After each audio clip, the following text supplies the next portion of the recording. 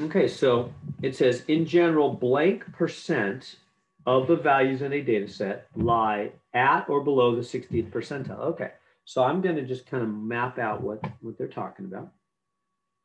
So a 60th percentile, so that would be a ranking.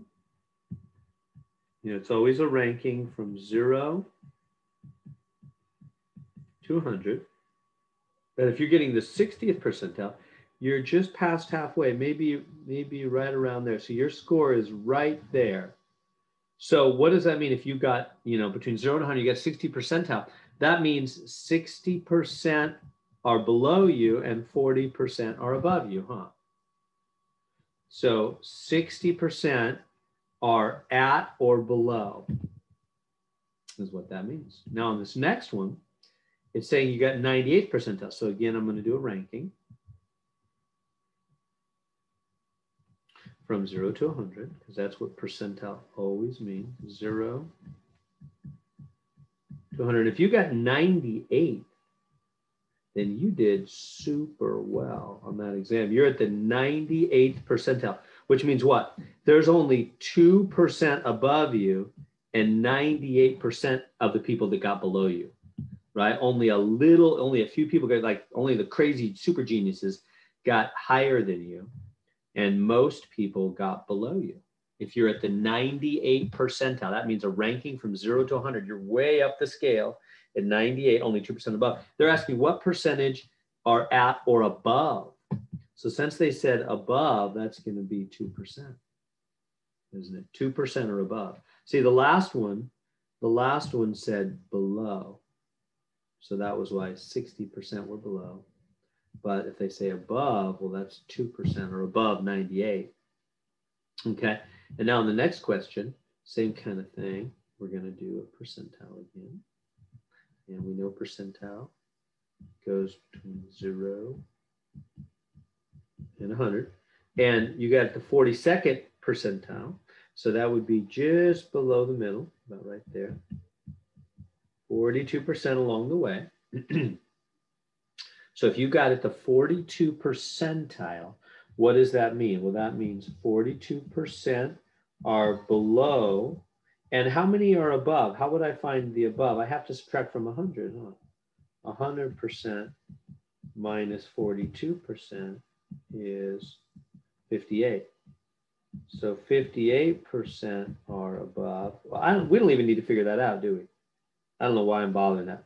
Doesn't matter. Don't bother with that. I mean, it's true, but it's not even needed. Here, I'll put it back, but it's not needed. Because what are they asking? They're asking below, at or below 42nd. Well, there's 42% below, but it wants, this time it doesn't want a percentage. See how in the last two questions, it wanted percentage. Here it wants of them, meaning number of tests. In a sample of 700 test scores, how many of them would be at or below? So we need the number. Well, it's 42% of the 700 scores. Are you with me so far? Right? So in other words, a percentile is a ranking system from 0 to 100. If you're at the 42 percentile, that means you're 42% along the way, 42% are below you. So it's saying, well, okay, so if that's 700 test scores, that's like the whole elementary school took this test and your child's scoring at the 42 percentile. How many of the test scores, how many of the scores for the 700 test scores, how many of them would be at or below? Well, 42% of the 700, 42% of. Now, what does of always mean in math? It means multiply. So I got to take 0.42 times 700, right? Because they want me to come up with the actual number of test scores.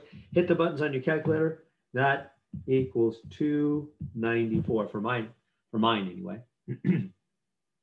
294 of the test. And that makes sense. That's just under half. Half would be 350, right? Half of 700 would be 350. So that's just under half, 42%. That seems reasonable.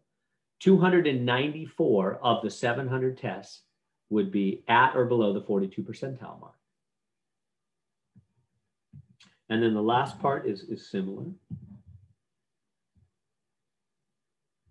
It's again a ranking system from 0 to 100 and 68th percentile.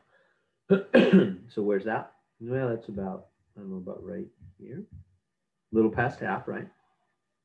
So if you're at the 68th percentile, then what does that mean? Well, that means that 68% are below you, right? If you're at the 68th percentile mark. And how many are above you? Well, again, you have to subtract from 100. 100 minus 68 is 32. So 32% are above you. So if you got at the 68, if you took some test, you got 68 percentile, 32% are above you, but they don't want, they're asking them at or above, but they want test scores. So we're going to say, oh, so this section, 32% of the 700 scores, 32% of the 700 scores are going to be at or above the 68th percentile mark. 32% of the 700 scores. So that's going to be 0.32. Of means times, always means times in math. Good thing to tell younger folks. Of always means times. So multiply 0.32 times 700. 32% of the 700 test scores. That's 224. So 224 of the 700 test scores would be at or above the 68th percentile mark. And so there we go.